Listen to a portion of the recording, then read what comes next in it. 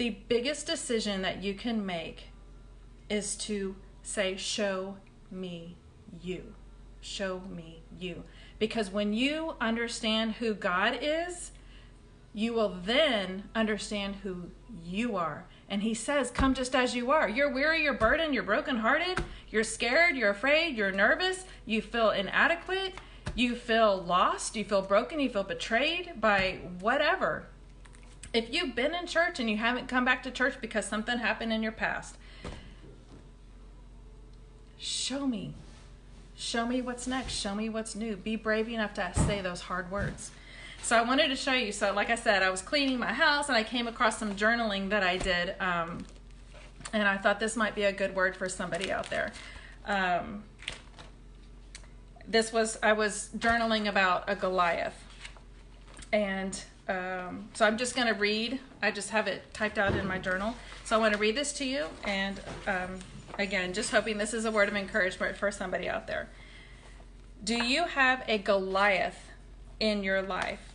Not a huge, intimidating bully, but something standing in your way to victory. Your something could be any number of things that we all struggle with. Something.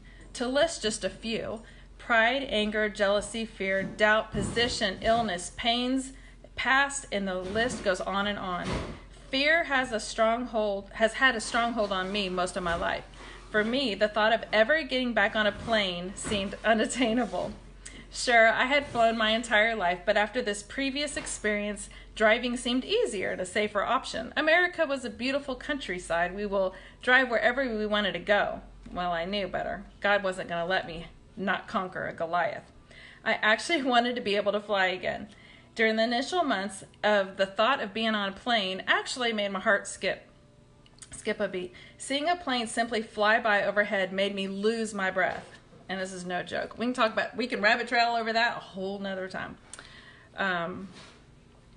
For those who don't know my whole story, that's okay. In my strong will, backed by the courage of God with my soul, I set gaze upon the skies and learned to identify the plane as safe and convenient. Our family loves to travel, always has. What this means for us is that we could no longer fly because of me. There would be great limitations of time and money, available locations with so many friends spread across the states, conferences and ministries I want to attend and lead in other cities. How would I miss out on so much? I wanted to get back on the plane, and one day I will fly and I will not be bound. I will fly again. Can I just tell you, he has answered that prayer. Show me. He showed me. He showed me. Okay, I gotta keep reading because I gotta go. Okay, step 1, believe God can do anything through my imperfections and fears. Step 2, have faith to do it. And here I am already anticipating sharing with you great victory that is sure to come. And can I tell you, this was written in 2009. I've got frequent flyer miles. That's all I'm going to say right now. God is, he's so good. Okay. Everything God does is purposeful. Everything is under his authority, under his timing, which is always perfect. Look at creation. It took 6 days, not 1. Noah didn't build an ark in 1 day. The earth did not flood for 1 day. Jesus' coming was foretold for many years. His ministry on earth was not easy, and it was 33 years. Saving all of humanity by the sacrifice and death of God's only Son on the cross took 3 days, not 1. He didn't rise again immediately upon dying. It was 3 days later. He waited for his Father's perfect timing and rose again on the 3rd day. Jesus promised to come again, and guess what? We're still waiting for that day.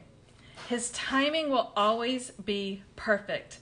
He said to them, "It is not for you to know the times or dates the Father has set by his own authority, but you will receive power when the Holy Spirit comes on you, and you will be my witnesses in Jerusalem and Judea and Samaria and to the ends of the earth." Acts 1. Are you patiently waiting for the Lord, or are you rushing him to come quickly? Do you remember playing with dominoes as a kid? It's fun to come up with crazy designs across the table, down the books and into the floor. It takes 5 times as long to set it up than it does for us to perform the amazing display of rhythm. It doesn't take much to start the fascinating display. It takes one small, gentle touch to begin the chain reaction. It just takes one. Have you submitted yourself as a piece for God to place you in his perfect design for your life? Be assured you are needed as part of his great design. Have you purposely lined up yourself alongside others so that you might touch the lives of those around you, or are you standing too far away? Maybe you have fallen and never gotten back up again. Will you be the one that he uses to start a chain reaction for the enchantment of the kingdom? Breaking down boxes that I threw downstairs. Will you allow our beautiful, creative, purposeful God to place you in an intricate design so that you may impact the life of those he crosses your path with? You may be saying, well, I don't have much to share. There's no way God that could use me. I have rebelled against him for too long. He can't use me. Or I wouldn't know where or how to stand in the gap for someone else. These are the same lies I was being told too. It is fear, false evidence appearing real from our deceiver. Sister, be assured God will place you in perfect harmony where he needs you. You just have to be willing to get in the game. Romans 8:28 promises us, and we know that in all things God works for the good for those who love him, who have been called according to his purpose. Show me. Show me. Show me who you are. Show me who I am. Show me the plan. Y'all, as you are. Show up as you are. He is standing there looking for you, waiting for you. He has not left you. He has not forsaken you. He is a promise keeper. He said he will never leave you or forsake you. So I'm going to close with this. I've got to go get the kiddos in just a little bit, but I'm going to share this last word for you. Okay, I want to read you just a little bit out of Psalm. Those were my words that I wrote in 2008 to 2009. Look what he has done. He's showing me again his faithfulness of how good and powerful and gracious that he is. And somebody else needs to be reminded that it's okay. It's okay to not feel together. It's okay to not feel settled. It's okay to be scared. It's okay to feel sad or mad or, whatever it is that you're facing that is keeping you from talking to him. Ask him. Just say, God, show me. He'll talk to you. This is Psalm 86, verses 8 to... I'm going to go to 17. We'll see where he leads me to that. And then I'm going to close out. Psalm 86. This is the ESV version. There is none like you among the gods, O Lord, nor are there any works like yours. All the nations you have made shall come and worship before you, O Lord, and shall glorify your name. For you are great and do wondrous things. You alone are God. Teach me your way, O Lord. #show me. Teach me your way, O Lord, that I may walk in your truth. Unite my heart to fear your name. I give thanks to you, O Lord my God, with my whole heart, and I will glorify your name forever. For great is your steadfast love toward me. You have delivered my soul from the depths of Sheol. O God, insolent men have risen up against me. A hand of ruthless men seek my life, and they do not set you before them. But you, O Lord, are a God, merciful and gracious, slow to anger and abounding in steadfast love and faithfulness. Turn to me, #show me. Give me your strength and save the son of your maidservant. Show me a sign of your favor, that those who hate me may see and be put to shame, because you, Lord, have helped me and comforted me. Oh, he's so good. God is so good. Friend, I'm telling you, wherever you are, whatever you're not, whatever you think you can't, whatever you think God won't, pray those 2 words. Show me.